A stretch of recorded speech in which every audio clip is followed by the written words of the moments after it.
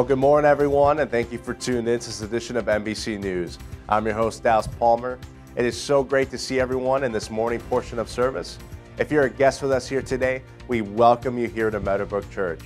At this time, we'd like everyone to please start filling out your Connect cards. Your Connect cards are going to be located in your weekly newsletter. On the front of this card, you can see it's asking simple and basic information about yourself, and that's so that we can connect to you. If you've already filled out one of these cards before and have no changes to your information, you can select the No Changes box underneath the Meadowbrook Church logo. On the back of this card, there's going to be some upcoming events. If you're interested in attending any of these events, please select the box next to that event. And you can simply turn this into an offering basket when it's time to take offering.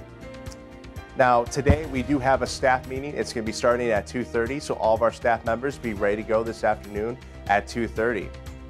August 4th, we'll be having a Praise in the Park event in Ottumwa Park, Sturgeon Bay, Wisconsin.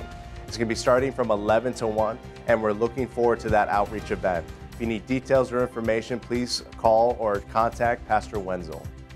August 10th and 11th, we'll be having an Apostolic Enhancement Ministers Conference. It'll be starting that Friday night at 7 p.m. and the following day at Saturday at 10 a.m. And we're looking forward to that conference that's upcoming in August.